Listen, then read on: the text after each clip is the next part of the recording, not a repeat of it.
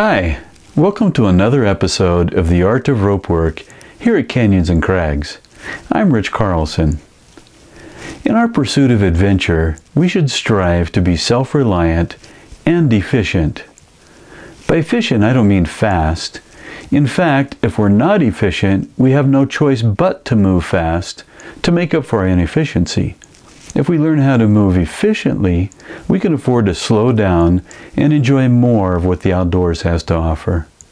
With that in mind, today's topic is twin rope systems.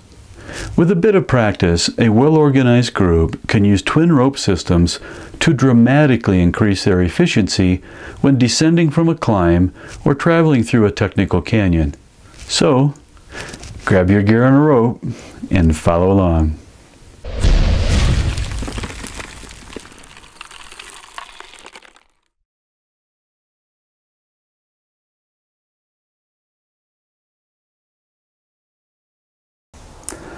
Most people involved in rope work understand double rope systems. A double rope system is one where we have to rig our rappelling device on both strands of rope to be safe. We get to the bottom, we grab one strand, pull on it, and we're able to retrieve our rope. A twin rope system is where two ropes are set up, two ropes are hanging over the wall, and either one of them can be used safely for rappelling. The main reason we use twin rope systems is to move our group more efficiently. Not necessarily having two people rappelling at the same time, we can save time if somebody is rappelling on one rope and someone else is rigging for rappel on the other. As soon as the first person hits the ground, the second person starts their rappel. While they're rappelling, a third person rigs on the new free rope, and so on. Rigging a twin rope does not automatically make our group more efficient. The group itself needs to be organized. Best if everybody is ready to go and in the queue, so as soon as somebody gets off, somebody else is ready to rig. Another option we have is allowing each individual to decide how they want to rappel, whether on a single strand or a double.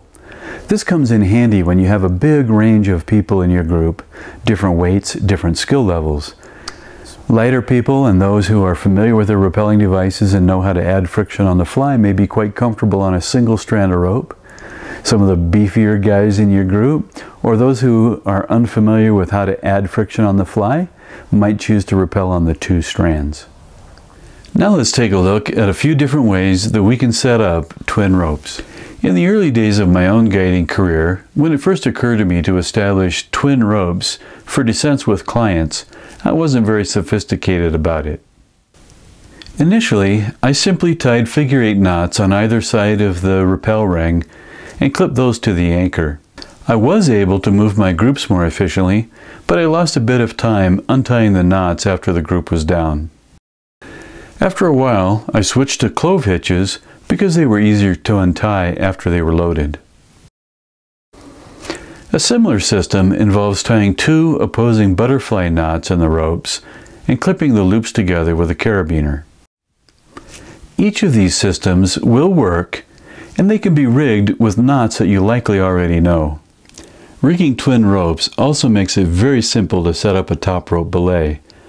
One rope is used for rappelling and the other for the belay. For this, my preferred method is to tie one butterfly knot using both strands of rope. The loop created by the butterfly knot can be used to run the belay, with a munter hitch for example. The loop also creates a convenient clip-in point for the group leader. If you set up a twin rope system and intend on using bottom belays, you have a communication challenge. It's best for the first person down to separate the ropes to identify which rope is on his left and his right. The communication then becomes on belay left, belays on left, and on belay right, belays on right. I learned the Steinknoten, translated to English as the stone knot, during a trip to Europe in 1999 and introduced it to the American canyoneering community over the next few years. Its biggest advantage is it's quick to tie, and untying is simple and quick. Just remove the carabiner and it falls apart. So maybe it's more accurately referred to as the stone hitch rather than the stone knot. I learned the stone knot as a variation of a figure 8. People now tie variations based on overhand knots, right side up, upside down, as well as another variation that more closely resembles a marlin spike hitch. Personally, I still prefer the original.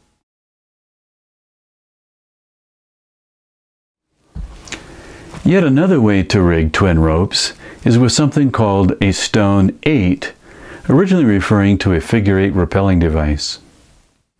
What I am demonstrating here is the stone totem, using the incredibly versatile totem rigging device. It should be obvious that this rigging method relies on the weight of the rappeller to pinch the rope up against the device.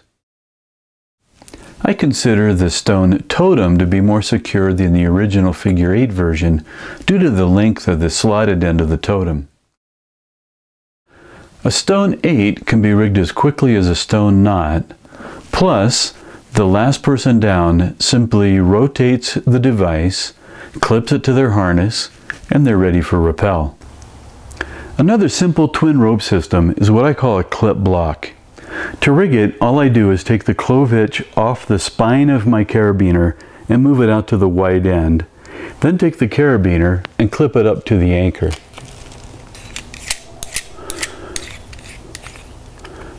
For everyone in the group, except for the last person, the two ropes are now fixed on that clove hitch. The last person needs to remember to take the carabiner off of the anchor and to move the clove hitch out to the spine of the carabiner so it becomes a normal block again. And of course, they need to be smart enough and be paying attention to rappel on the correct side of the rope. All of the systems I've shown so far involve fixing both sides of the rope. Either one of the ropes hanging down the wall is secure for rappelling. The last system we're going to discuss is called a simultaneous rappel, or simul-wrap for short. With a simul-wrap, the rope is not secured. Two people rappel at the same time, one on each side, and rely on each other for counterweight. One of the common questions that comes up about simul-rappels is what if there's a big disparity between the weights of the two people on rappel? That's usually not an issue, especially if there's friction in the system. Friction in the system could be created with this rope passing over some kind of a rock formation instead of just through a rappel ring. We also get friction just where the rope passes over the rock at the edge of the cliff. That friction is quite often enough to compensate for the disparity in the weights. The greatest risk in simul-rappels is someone who doesn't fully grasp the concept, failing to understand that he literally has his partner's life in his hands.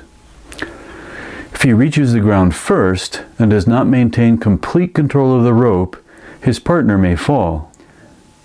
One simple safety measure to prevent this from happening is to clip one end of a 48-inch sling to the front tie-in point of your harness, not a gear loop, and the other end to the front tie-in point of your partner's harness. With the sling in place, there's no way one person can reach the ground ahead of the other. Another safety measure is to add a static block on one side of the rappel ring. In this case, I'm using a carabiner block. The idea here is for the most competent person to rappel on the side that is protected by the block. Why protect the most competent person? Because we trust that person to get to the ground and understand that their weight is providing safety for the other person and they don't come off the rope. If we protect the less competent person and they come off at the bottom, our more competent person is not protected. I hope this video has helped give you a basic understanding of what twin rope systems are and how they're set up.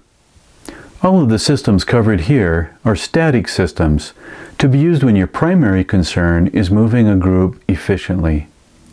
There are other times when having a releasable contingency should be a greater priority. There are some releasable twin rope systems that I will cover in a future video.